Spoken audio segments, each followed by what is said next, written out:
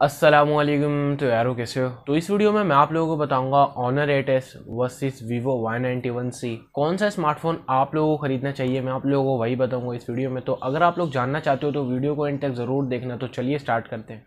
तो यारो वीडियो शुरू करने से पहले अगर आप लोगों ने इस चैनल को सब्सक्राइब नहीं किया तो सब्सक्राइब कर लें और साथ में बेल आइकन को भी दबा दें ताकि मैं कोई भी नई वीडियो अपलोड करूँ तो आपको उसका नोटिफिकेशन आए। अब अगर हम लोग बात करें इनके कंपैरिजन से तो शुरुआत करते हैं इनकी प्राइस से।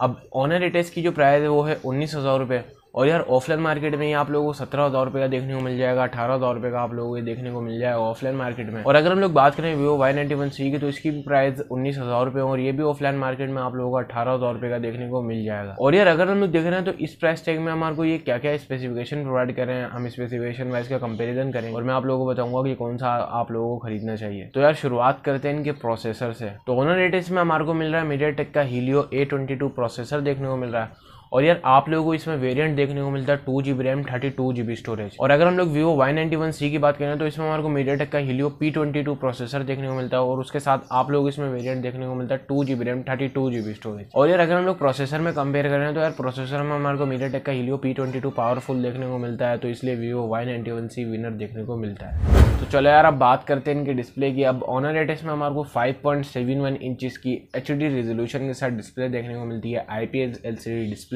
और आप लोगों को इसमें डॉट नॉच देखने को मिली और यार आप लोगों को इसमें कोई प्रोटेक्शन नहीं देखने को मिलती। और अगर हम लोग Vivo Y91c की बात करें तो इसमें हमारे को 6.2 इंचेस की HD रेजोल्यूशन के साथ डिस्प्ले देखने को मिलती है। ये एक IPS LCD पैनल है और आप लोगों को इसमें वाटर ड्रॉप नॉच देखने को मिली और आप लोगों को भी इसमें कोई प्रोटेक्शन नहीं देखने को मिलती। और यार अगर हम लोग डिस्प्ले में भी कंपेयर करें तो यार डिस्प्ले में हमारे को Vivo Y91c बड़ी डिस्प्ले प्रोवाइड कर रहा है, तो इसलिए मैं मतलब बड़ी डिस्प्ले अगर आपको चाहिए तो आप लोगों के लिए Vivo Y91c सही है। वैसे हमारे को दोनों में IPS LCD डिस्प्ले देखने को मिली है और यार हमारे को दोनों में ही प्रोटेक्शन नहीं देखने को मिलती।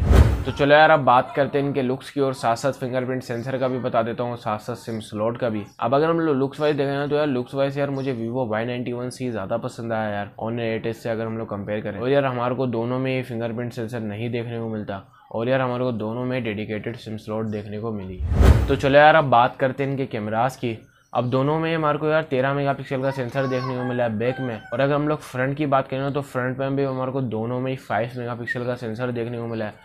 अब फ़र्क ये है कि हमारे को ऑनर 8s में डॉट नॉच देखने को मिली है और Vivo Y91c में हमारे को वाटर ड्रॉप नॉच देखने को मिली है। और यार अगर हम लोग कैमराज में कंपेयर करें ना तो इसमें भी हमारे को दोनों में यार सेम कैमराज देखने को मिले हैं। तो चलो यार अब बात करते हैं इनकी बैटरी की। अब यार ऑनर 8s में हमारे को 3020 mAh की बैटरी देखने को मिलती है। आप लोगों को इसमें माइक्रो USB की पोर्ट देखने को मिलती है और यार आप लोगों को फास्ट चार्जिंग नहीं देखने को मिलती। और अगर हम लोग बात करें Vivo Y91c की तो इसमें हमारे को 4020 mAh की बैटरी देखने को मिलती है। इसमें भी आप लोगों को माइक्रो USB की पोर्ट देखने को मिलती है और इसमें भी आप लोगों को फास्ट चार्जिंग नहीं देखने को मिलती। और यार अगर हम लोग बैटरी में भी कंपेयर करें ना तो बैटरी हमारे को Vivo Y91c विनर देखने को मिलता है। तो चलो यार अब बात करते हैं इनके OS की।